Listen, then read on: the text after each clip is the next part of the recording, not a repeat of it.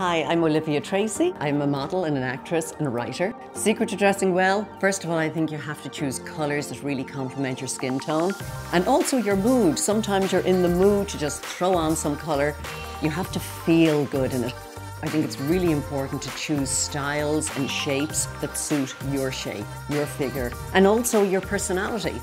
I love every minute of being 58. My hair is this colour and I don't care if people think I look 50 or 60.